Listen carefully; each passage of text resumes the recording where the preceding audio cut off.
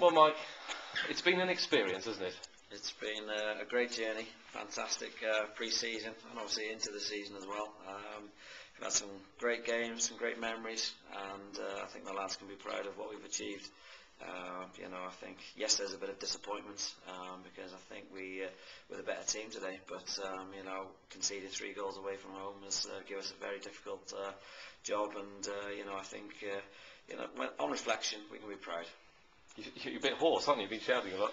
Yeah, no, a little bit of shouting, but I've got to get my voice back for Sunday now because it's back down to the league, and we've got a big challenge there with Bala, so we've got to make sure we're ready for that one. And it's been great, it's been fantastic, and the lads, I think they realise what we've achieved, but there's still the air of disappointment in the dressing room, which is nice. 6 games in Europe is probably more than the club's ever done, more than you could have dreamed of.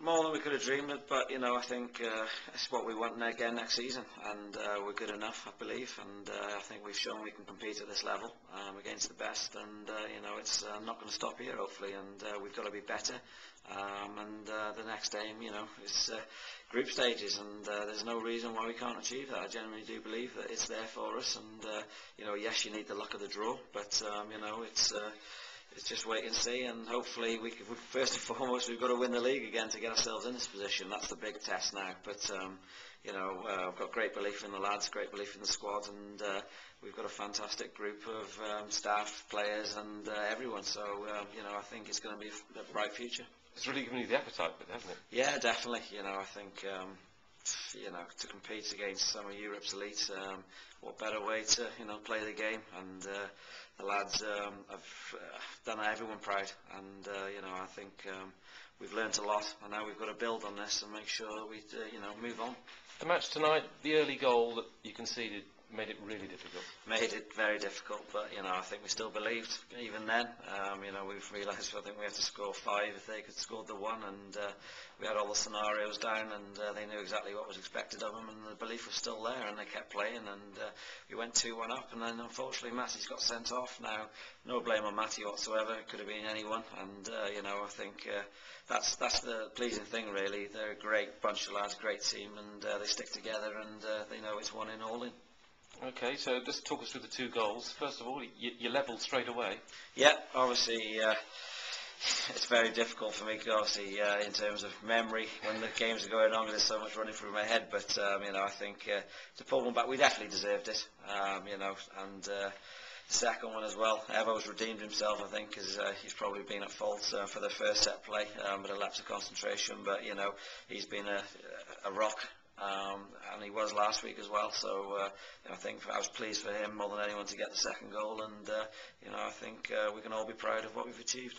What are the highlights that really stick in your mind that you'll take for a long time about this run? I think that the first one, for me personally, the Bohemians match, winning 4-0 at home. I think at the time we were getting heavily criticised for not scoring goals in Europe, and we pulled that one out the bag, and I think that was the one where we made the history, and the reward was Anderlecht to play in front of 24,000, and you think my voice is bad now, you should have heard it after that match, but no, I think every single thing, it's been, couldn't have been a better pre-season, and it's just been a joy, and this is what we want, and we've got to go after it again next season.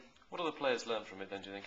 They'll learn a lot, obviously I think it's a good gauge to them, obviously what it takes to play higher, and I think we've certainly got a lot of players that can play higher, so I think it's a good test for them individually to see how far they've got to go to achieve that, and they've learnt quite a lot, and I think they've realised that they've got what it takes to move on, and whether it's with TNS or with a big club in England or wherever, I think they've certainly got it, and I think collectively as well, I think we've learnt we're a strong team, strong unit, and if someone makes a mistake, we'll rally around one another, and there's no individual blame, and I think you need a great team to achieve great things, and I believe that we've got a great team.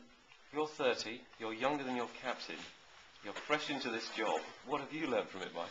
I've learned that I'm not looking 30 at the moment. My hair's falling out very quickly, and no, on a serious note, it's a delight, and proud to be working with such a great bunch of individuals. Got a great staff group behind us, and the future's bright. And it's not about me; it's about the lads, and I'll say that. And I really do believe it. And it's just an honour for me, to be part of all this and to experience it. Yes, at a young age, but the hunger's there, and we'll go on trying to get more.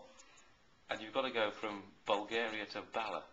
Bulgaria's a Bala, yeah, it's back into it now. There's Sunday, massive game, second game of the season. We got off to a good start against Prestatin, but the focus is now on the league, because if we want to get into the Champions League again next year, we've got to win it. So a lot of teams will be there's going to be a very difficult season. A lot of good teams, everyone's strengthened, and it's going to be a difficult challenge and one we've got to rise to.